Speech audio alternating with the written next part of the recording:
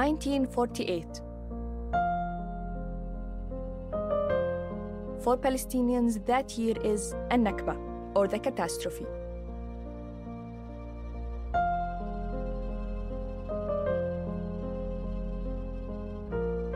When hundreds of thousands were forced out of their homes.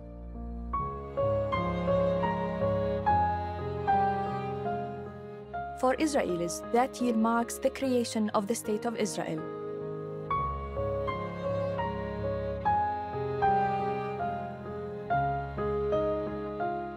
As a filmmaker and as a Palestinian, this documentary series was my way to understand the events of the past that are still shaping the present.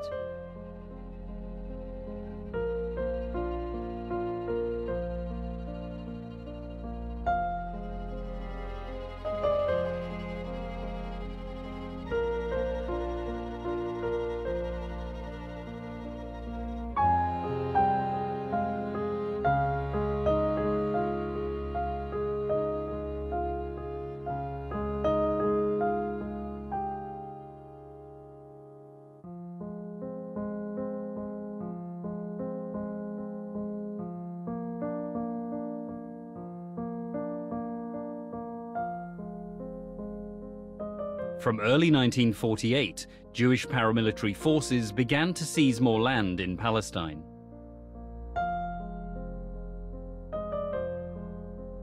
By the end of July, more than 400,000 Palestinians had been forced to flee their homes. Their plight as refugees had just started.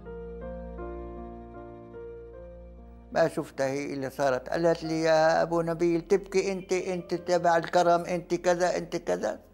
خدت رغيف الخبز وأكلته ناشف.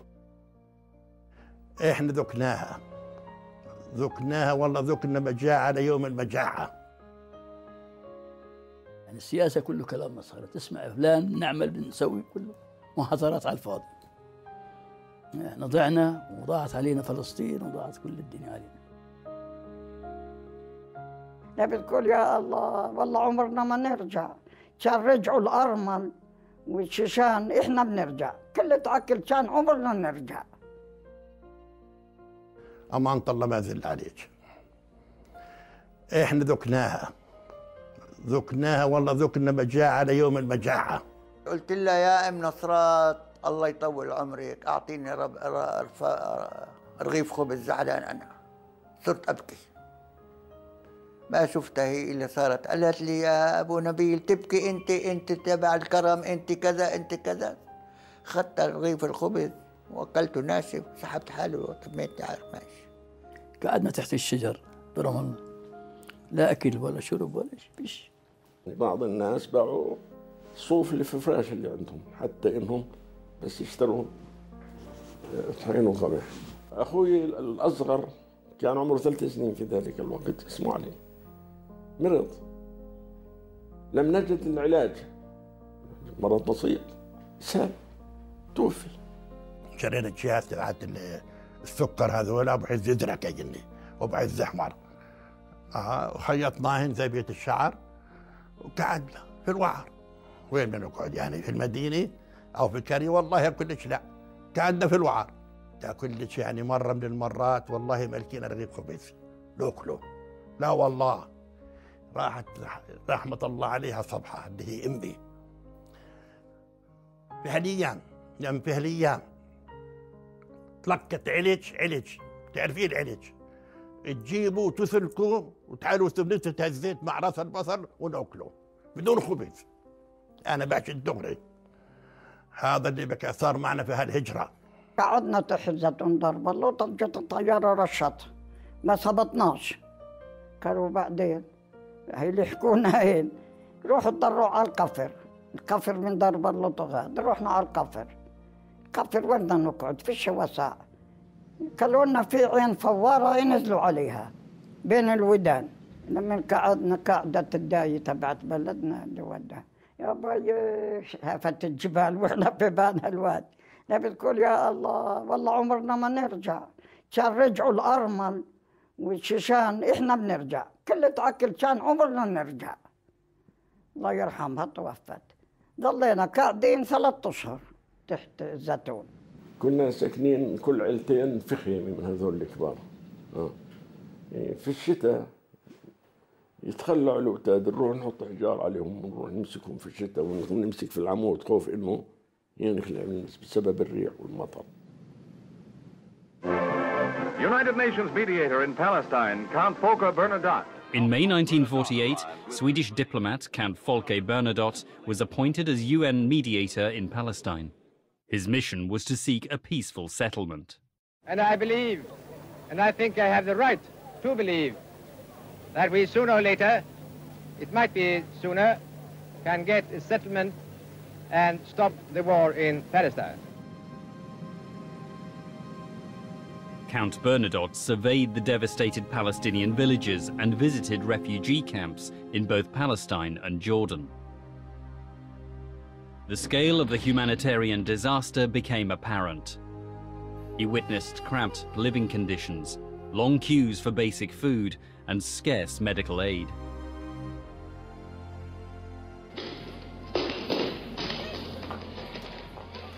The Count was no stranger to human disaster. With the Red Cross, he had rescued over 30,000 prisoners of war from Nazi concentration camps. He advocated the Palestinians' right to return to their homes. In a report dated 16 September 1948, he wrote, "It would be an offense against the principles of elementary justice if these innocent victims were denied the right to return to their homes, while Jewish immigrants flow into Palestine, and indeed at least offer the threat of permanent replacement of the Arab refugees who have been rooted in the land for centuries." The Count's first proposal argued for fixed boundaries through negotiation, an economic union between both states, and the return of Palestinian refugees. The proposal was turned down. I hope that I will continue my mission as mediator for Palestine. That's what we hope to. And this is now a setback. We had, I would like to say, success in the beginning. It goes up and down. Now we are a little down, but I'm not at all a broken man over this. But I'm still hopeful that we can get a result of the mission.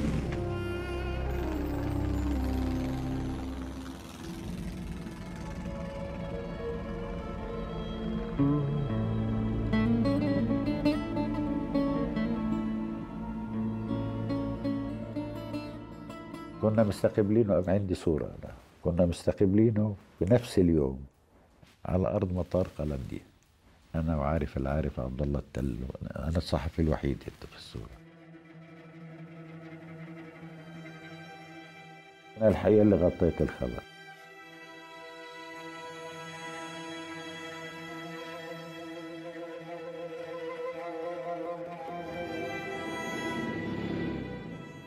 كنت قاعد بمقر قيادة الجيش، يعني الكتيبة إلها قيادة، والقيادة كانت في الروضة، اسم المكان اسمه الروضة، وقاعدين هناك وإذ بيجي تلفون، المستر بسيسو نعم، we have a message for you. قلت له من مين؟ من كوماندر ستافورد. قلت له شو هي؟ قال لي تعال. رحت عليهم رأسا، لا بقول لها كنت برناطوت انقتل. On September the 17th, 1948, the day following his UN report, the motorcade of Count Bernadotte was ambushed in Jerusalem. He was shot at point-blank range by members of the Jewish Stern Gang. Palestine, and from Jerusalem, the bodies of Count Bernadotte and the French truce observer Colonel Serrault are conveyed by ambulance to Haifa.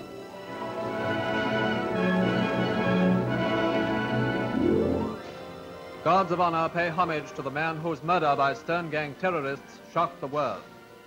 Humanity is the poorer for the loss of Count Bernadotte, whose work for peace in Palestine had won the admiration of all civilized peoples.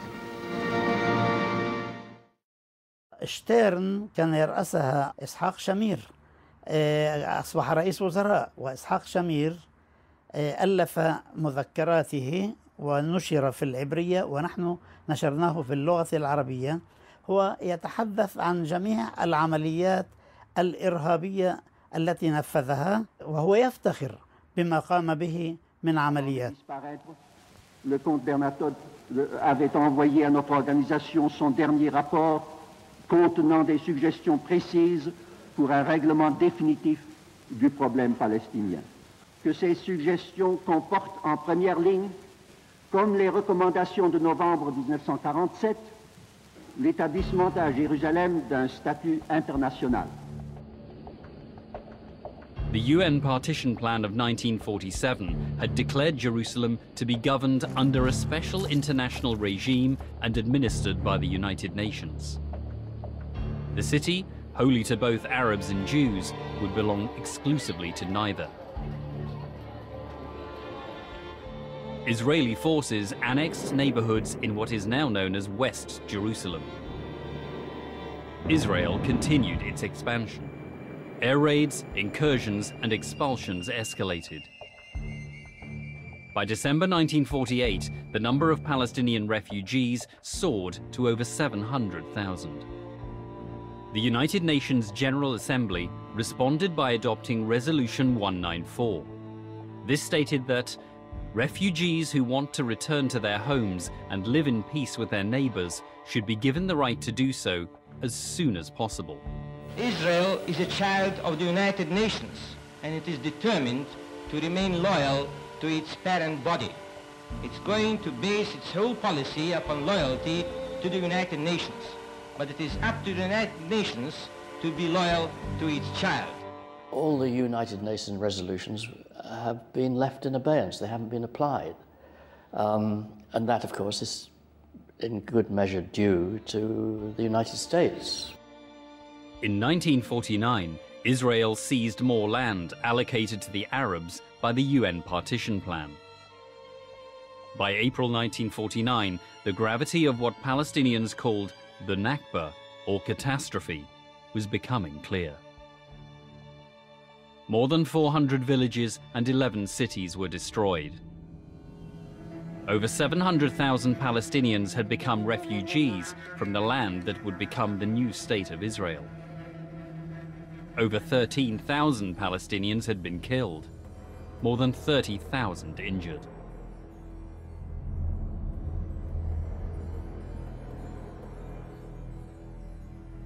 The UN pushed for armistice deals between Israel and the surrounding Arab countries. With Count Bernadotte's murder, the negotiations were now headed by his deputy, the American mediator Ralph Bunche. In February 1949, the first armistice agreement was signed between Israel and Egypt, followed by Lebanon in March, Jordan in April, and finally with Syria in July. The Jordanian deal conceded further land to Israel. It included villages in the Tulkarem and Jenin districts. The territory was officially handed over on May 10, 1949. The very next day, Israel was admitted as a member of the United Nations. We believe that admitting Israel as a member will not merely be an act of justice. It will also be a decisive step towards peace, because it will remove any vestige of doubt from certain minds that Israel has come to stay. Resolution 69 of the UN Security Council stated, "The Security Council decides in its judgment that Israel is a peace-loving state and is able and willing to carry out the obligations in the UN Charter."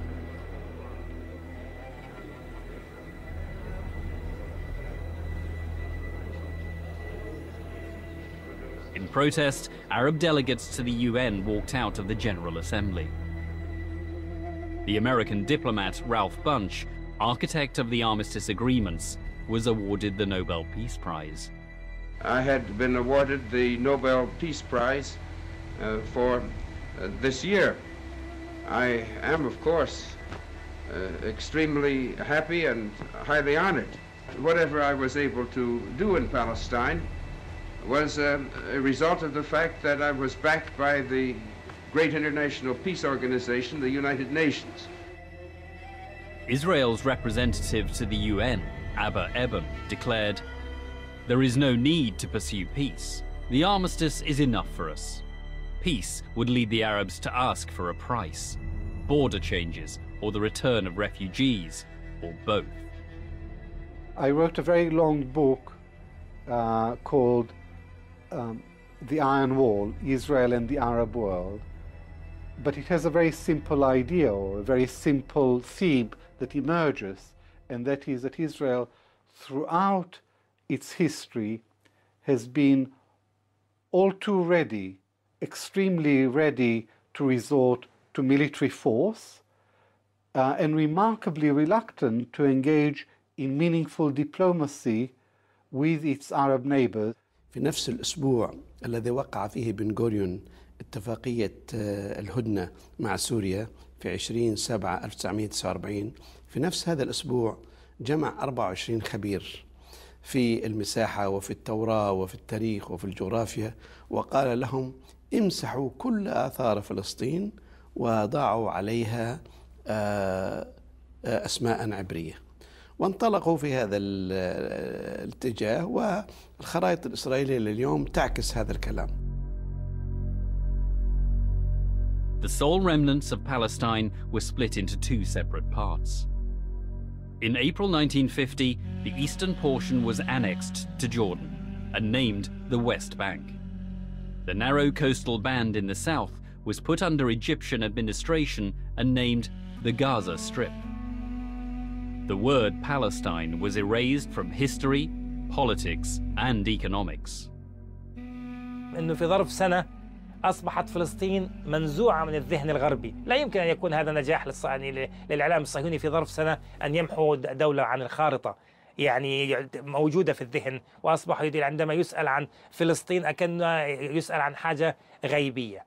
هناك إرادة سياسية غربية منهجت عملية غسيل الدماغ للشعوب الأوروبية، وهناك دعم مادي غربي في هذا المجال، فتوافقت الحالتان، حالة في منهج صهيوني إعلامي ولكن أيضا في أرضية تقبل ساهم فيها السياسي الغربي في أن يقصر مسافة غياب فلسطين من الذاكرة الجماعية الغربية التي تعرفها، ووجود إسرائيل مباشرة في السنة التالية لإقام هذه الدولة. If there is the case against Britain and against Ernest Bevin, it's not that they tried to prevent the birth of a Jewish state, but that they tried to prevent and succeeded in preventing the birth of an independent Palestinian state. My passport was stamped Alcantara entering Palestine.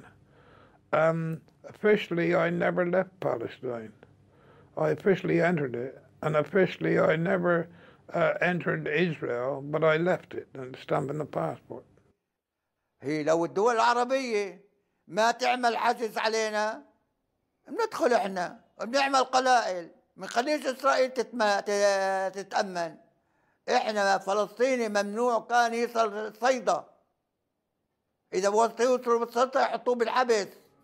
فهمتي؟ الدول العربية الله لا يوفقه عمل حاجز على إسرائيل داير من دار.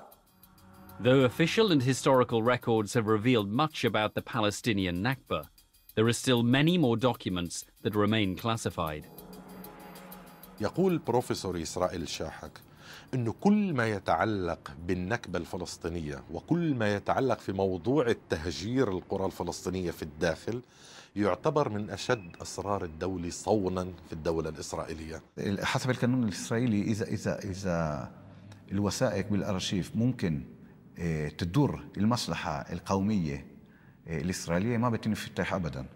يعني حتى عشان هيك إذا بتتعلق كتير مثلا بموضوع اللاجئين بالمفاوضات بدكش تفتح الملفات هدول. أنا طلبت عدة ملفات بالأرشيف، أرشيف دولة إسرائيل بالنسبة لأراضي لاجئين، مش بس الحرب نفسها، بس شو صار مع أراضي معينة في مناطق معينة بعد الحرب. قالوا لي أنا طلبتها قبل 10 سنين، قالوا لي بعد 10 سنين. طلبتها قبل أسبوع، قالوا لي بعد 10 سنين. Documentation of the Nakba has become sparse. Records that do remain have been neglected and are poorly maintained. Primary sources are extant, Yet many useful accounts have not been circulated. One includes the memoirs of Hussein Fakhri al-Khalidi, a former mayor of Jerusalem and member of the Arab Higher Committee. He remained in Palestine till 1948 and wrote his memoirs the year later in Beirut. In 1958, he wrote a book in English entitled Arab Exodus, yet his work has never been published. التوثيق وتسليح، وأيضا في نفس الوقت رد على الآخر، لأنه في تزييف للحقائق وفي تشويه لهذه الصورة وفي قفز عن محطات معينة. هل على مستوى الذاكرة الفردية كل فلسطيني تم تهجيره من قرية أو مدينة معينة يعرف في بعض تفاصيل ما جرى في قريته؟ الجواب هو نعم، ولكن إذا كان المقصود هو على مستوى الذاكرة الجماعية، هل نحن كفلسطينيين ندرك اليوم حتى بعد 60 سنة من هذه النكبة بين أقواس من عام 48 ندرك حجم النكبة الفلسطينية؟ أنا أقولها بكل صراحة، نحن لا ندرك حتى اليوم حجم النكبة الفلسطينية التي ألمت بنا. الشعب العربي بما فيه مثقف العربي قليل المعلومات عن العدو، عن إسرائيل كدولة، كمخططات، كإرهاب، كحركة صهيونية، كنفوذ عالمي، كعلاقات مع دول العالم. In May 1948, the State of Israel was established, a homeland for the Jews. But some 150,000 Palestinians, Muslims and Christians still remained within Israel's borders. البقاء كان بالصدفة مش بطول. يعني 15% الذين بقيوا من الفلسطينيين أنا بعتقد مفارقات وليس بطولات. يعني غالب الحال إنه الضابط لم يهجر أو كذا، أو في حالات فقر أكثر من تهجر، وفي حالات نضال وصمود، ولكن لا نستطيع القول إنه اللي هاجروا عن خوف واللي بقيوا عن بطولة، أبدا غير صحيح. القرار كان بالنسبة للناصرة كمدينة، كان القرار لقدسية الناصرة للدين المسيحي وعلاقة بعض الناس للفاتيكان. كان في قرار من بن غوريون نفسه إنه لما تدخلوا على الناصرة تسووش إشي لحدا، يعني خليهم سالمين. لما احتلت ناصرة كان فيها آلاف من اللاجئين من القرى المجاورة، من صفوري ومن مجادل ومن معلول وإلى آخره، وهم كمان يعني ضلوا في المنطقة مأمنين، أما حسب القانون الإسرائيلي ما كان بإمكانهم يرجعوا على أراضيهم وعلى قراهم، وهم اللاجئين الداخلين في إسرائيل، لاجئي الداخل.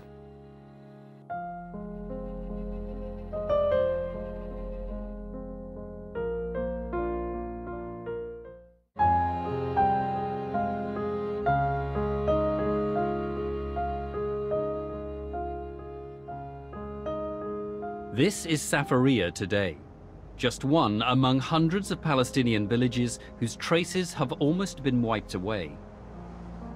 Forced to flee their homes in Safaria, most inhabitants headed towards Lebanon and Syria. A few found refuge in the nearby city of Nazareth. They called their new neighborhood Al-Safafra. Their former homes are less than 2 kilometers away, but strictly out of bounds. Safaria has been renamed Zippori.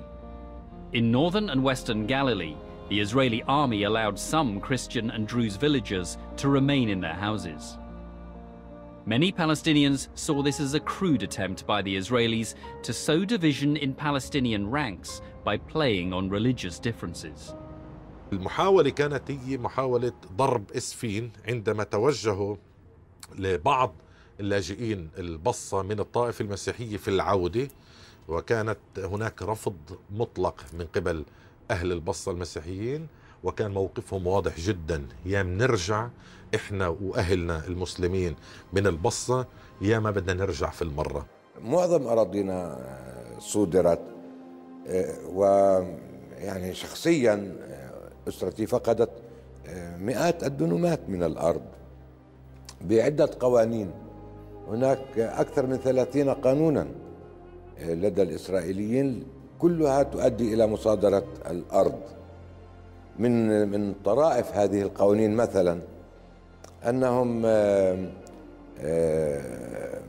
أرسلوا للمرحوم والدي ولأعمامي أمرا يمنعهم من دخول قطعة أرض للتدريبات العسكرية.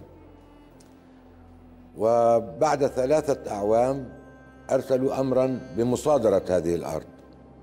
ذهب والدي وأعمامي إلى المحكمة، احتجوا، قيل لهم القانون يقول إن الأرض التي لا تزرع 3 أعوام تصادر. قالوا ولكن الذي منعنا من زراعة هذه الأرض 3 أعوام هو جيشكم، هذه أوامر الجيش. فقال القاضي بكل صفاقة ارفعوا قضية على الجيش، هذا لا يعنينا. Sami Kamal Abdul Razek remembers every detail of his home. He was 30 years old in 1948. His wife was 28. بيتنا في ترشيحة يا ستي، مؤلف من طابقين، كل طابق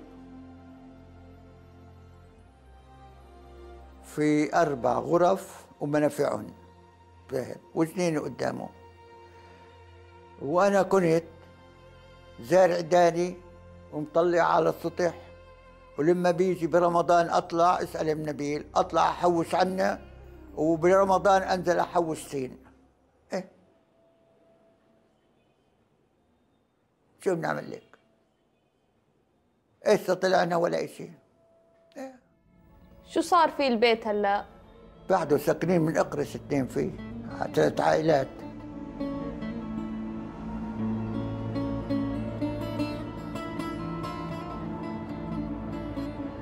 هسه كنا ساكنين فيه ندفع أجار، أموال متروكة.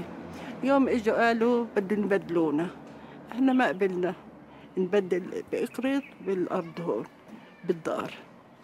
عاودوا رجعوا قالوا أو بتشتروها أو بتطلعوا منا. اشترينا، دفعنا إحنا ودار سلبي، كنا النص وإحنا النص. أنا ترى الكل بيجي بشوف وبيستحليهم. إجا واحد من محامي من دير الأسد، عدة هذا يجيب معلم ويشوف ليعمل زيهم. نعرف إنه يقولوا هاي الدار لفلان، لكمال عبد الرازق، هيك. اللي هو أبو سامي. أبو سامي، أي نعم. Neither Sami Kamal Abdul Razek, his children, nor his grandchildren are allowed to return to their family home, not even to visit. It's the same story with countless other Palestinians in the diaspora, estimated to number over 6 million today. Palestinian houses appropriated by Israel stand as a testament to an abiding injustice. The original occupants and owners are now scattered across the world. New generations of Palestinian refugees who have never known their ancestral land still refer to these places as home. In 1969, then Israeli Prime Minister Golda Meir was quoted in a British newspaper. She said, "It was not as though there was a Palestinian people in Palestine considering itself as a Palestinian people and we came and threw them out and took their country away from them. They did not exist." I'm from those who learned in the school that people with no land looked for a land with no people. So these people of here, what we call Palestine, maybe they were here, but they were no people. That's to say that 1,300,000 of people that were present here in 48 are either no people or were not here, and this was a kind of a mistake. إنكار ما جرى من حيث التهجير لعدم الرغبة بالاعتراف بحجم الجريمة. الاعتراف بحجم الجريمة له إسقاطات كبيرة. أولا على حجم التعويض الذي يجب أن يكون للفلسطينيين وحق العودة لهم. ثانيا أنا بعتقد إذا كان هنالك شخص ديمقراطي ليبرالي لديه مشكلة وجودية، أنه هو يستطيع أن ينظر ما شاء على حقوق الشعب الفلسطيني، ولكنه عندما ينظر يجلس على خرائب الشعب الفلسطيني. لديه مشكلة وجودية حقيقية وتناقض حقيقي ويحب أن ينكره. There was a machinery of denial, and that's why most Israelis did not know what happened. And those who did had a different mechanism. There was a mechanism of justification. They decided if our forefathers expelled the Palestinians, there was a good reason for this. And they were taught not to talk about it in public because it embarrasses Israel.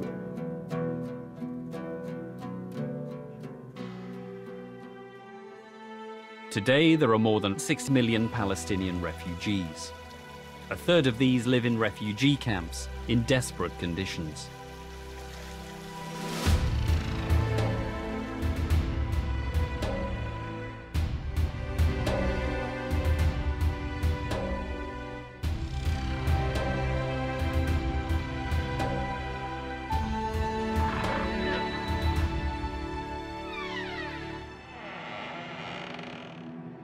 يعني السياسة كله كلام مسخرة، تسمع فلان نعمل بنسوي كله محاضرات على الفاضي.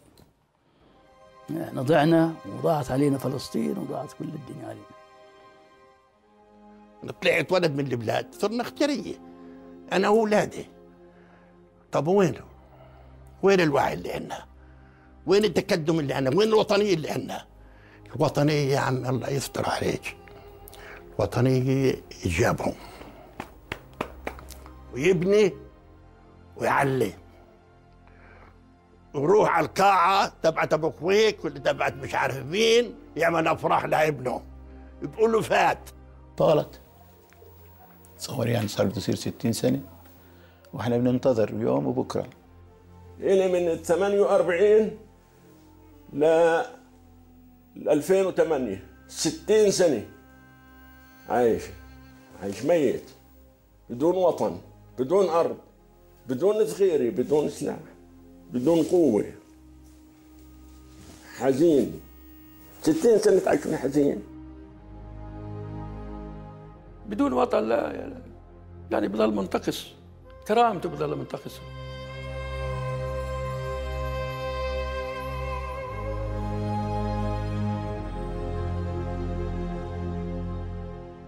والله وحياة أبوك والله ومحمد الليلة هذه نفس الليلة ما عمري حلمت حلمي في الجرثوم إلا في البلد.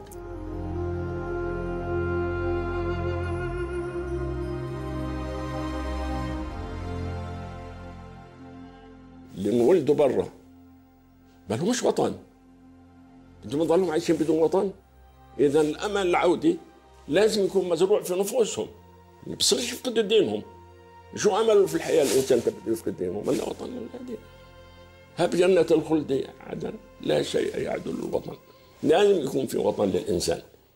احنا فلسطينيين، إلنا أرض، إلنا بيوت، إلنا دور، ما احناش نوار الرحال.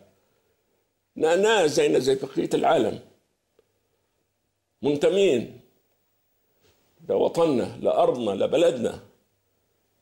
ما انخلقناش عبث في هذا الكون وطلعنا.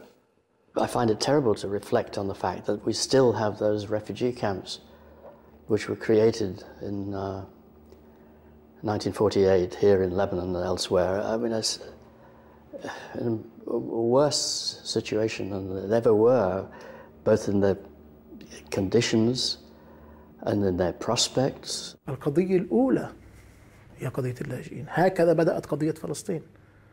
ما في حل لقضية فلسطين بدون حل قضية اللاجئين. إن طرد الناس من ديارهم هو جريمة حرب، ومنعهم من عودتهم إلى ديارهم هو أيضا جريمة حرب، لأنه معناه تكريس لجريمة الحرب الأولى، فمعناه استمرار لذلك.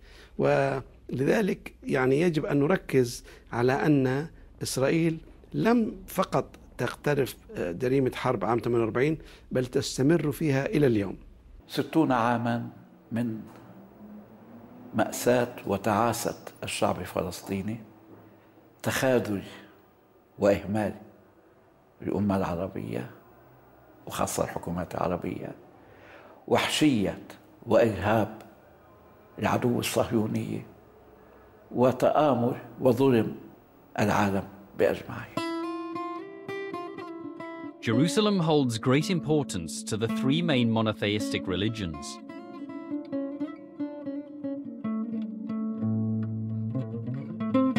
Yet over the years, there have been concerted efforts under successive Israeli governments to forge a solely Jewish identity in the Holy City. These efforts are happening both above and below ground.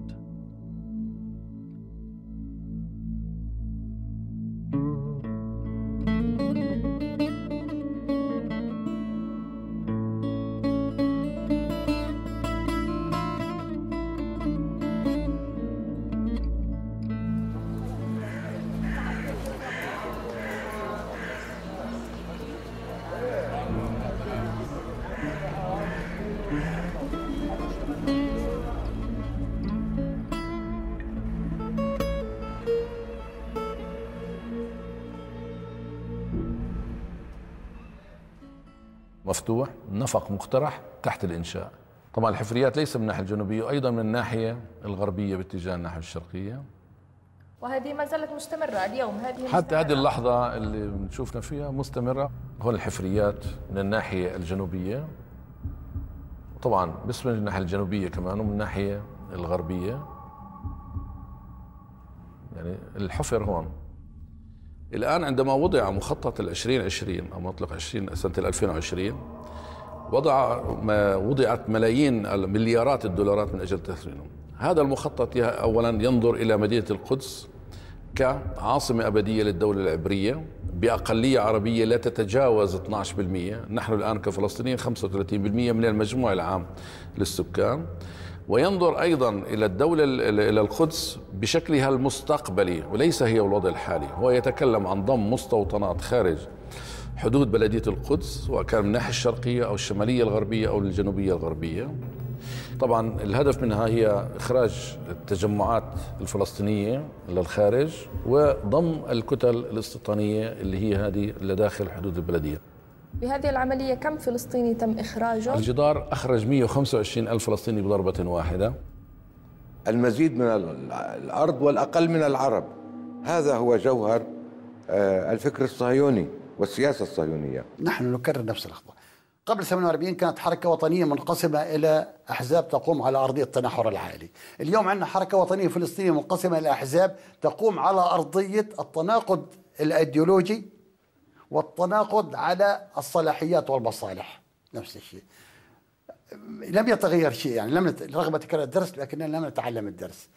نفس الشيء في عام 1948 كنا نراهن على بريطانيا، يعني كانت قيادتنا تعمل على أساس أن تجمع الصيف والشتاء تحت سقف واحد، معاداة الحركة الصهيونية وصداقة بريطانيا. اليوم نحن نفس الشيء، يعني الذي تغير في الموضوع الولايات المتحدة الأمريكية حلت محل بريطانيا.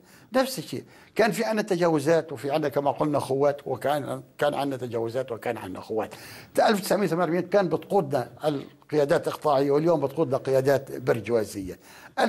قبل 1948 أيضا كنا لا نستطيع أن نبني علاقة جديدة مع الواقع، واليوم أيضا نحن لا نستطيع أن نبني علاقة جديدة مع الواقع.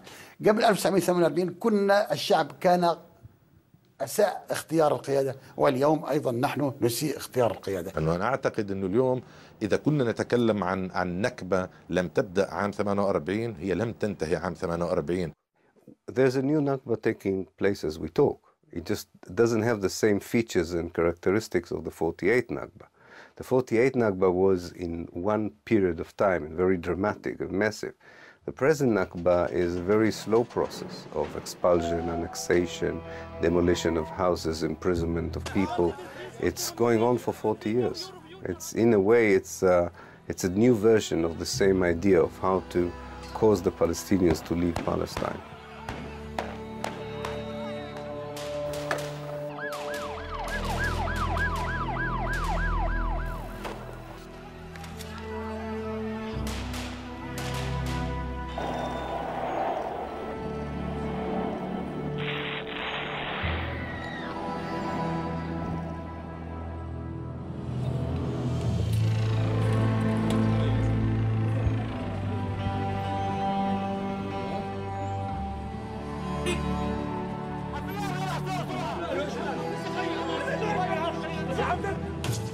If you take what's happening nowadays in the West Bank, in the Gaza Strip, just tell me how clean is the Israeli army and the Israeli rifles who are killing children, old people, women who have nothing to do with the war. The same, exactly the same, happened in 48, and somehow by the same people also. In Zionism. I hope by now it's clear. Our values will never be reflected in public policy. Today, over 6 million Palestinians live in exile, prevented from visiting their ancestral homes. Another 5 or 6 million Palestinians live inside historic Palestine. In the Gaza Strip, 2 million Palestinians are squeezed in a tiny area with strict internal and external control. In the occupied West Bank, Israeli settlements and checkpoints are part of everyday life. Israel claims that the checkpoints are vital to stop Palestinian violence. But critics say they are a form of collective punishment, effectively sealing off Palestinian cities and jeopardizing any hopes for peace.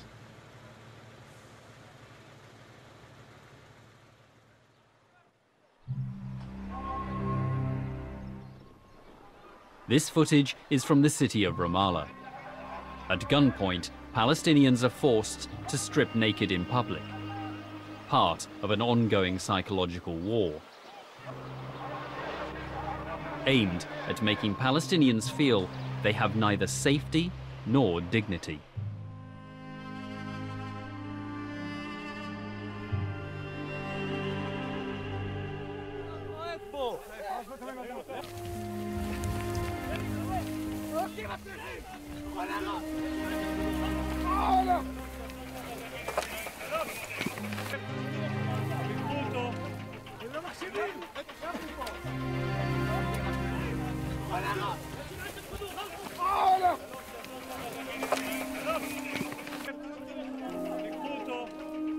Many things have not changed since 1948. This man covering his face is a Mustarivin, the name given 60 years ago to the Jewish paramilitaries who disguised themselves as Arabs to carry out covert operations. Today, the mission remains the same.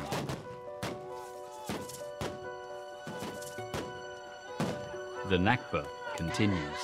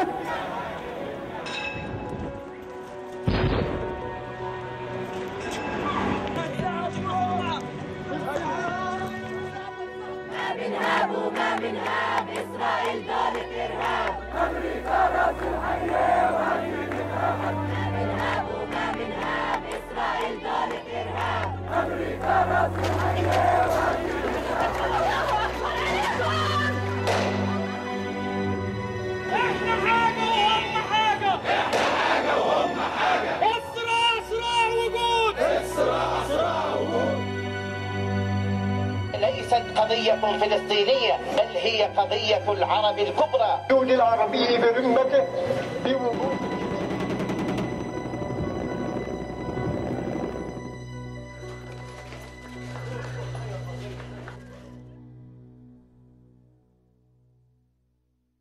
The story is not over. We have to see how the whole story would end, because the ethnic cleansing operation continues and the resistance to the ethnic cleansing operation continues. ما بني على باطل يكون باطلا أيضا. المؤسسة الإسرائيلية دائما تتحفنا بالمفاجآت، وأنا لا ألوم من هو يخطط ويعرف أنه يخطط لمصلحة مشروعه المشروع الفكري الذي يخدم ليل نهار. أنا ألوم أنفسنا ماذا نحن نفعل لكي نضمن عدم نجاح أي مخطط مستقبلي أو أي مشروع مستقبلي يمكن أن يكون أو أن يشكل بالفعل فصل آخر وجديد من فصول النكبة المستقبلية. رغم مرور هالعمر الطويل لا يزال على ثقة تامة أن بقاء إسرائيل يستحيل، شرط أن تتبدل الظروف في الوطن العربي، شرط، ويعتمد على تعبئة الشعب العربي في القتال. الشعوب ما حدش بيقدر يقهرها. هي قضية العرب اللي تجسدت في فلسطين، الهدف كان العرب. الشعب اللي دفع ثمن السيطرة على العرب هو فلسطينيين، لأنه كانوا بالطريق. لو كان أي شعب تاني بالطريق كان هو اللي دفع الثمن. ما في شيء فيهم مختلف. الشيء المختلف فيهم أنه هم الذين وقفوا في الطريق، وكان يجب إزاحتهم. من أجل ماذا؟ من أجل الحالة التي يعيشها اليوم في العالم العربي، تكريس الحالة السلطانية، الحالة المملوكية، تكريس حالة التشرذم، تكريس حالة الطائفية، تكريس حالة التخلف، تكريس التبعية للغرب، عدم السيطرة على الثروات. أنا بشوف كل هذا بالنكبة. أنا لا أرى النكبة فقط حدث حصل، ولذلك نحن مهتمون جدا بهذا اليوم 60 بالقرن. ليست قضية الفلسطيني والعربي بيتضامن، هي قضية العرب عبر نكبة الشعب الفلسطيني، عبر تشريد الشعب الفلسطيني. نحن اليوم كما كنا في الأمس وكما سنكون في غد على مفترق طرق. إما أن نعد العدة لاسترجاع فلسطين، أو نقبل بالأمر الواقع ضاعت فلسطين، وسيضيع معها وبعدها أجزاء كثيرة من الوطن العربي.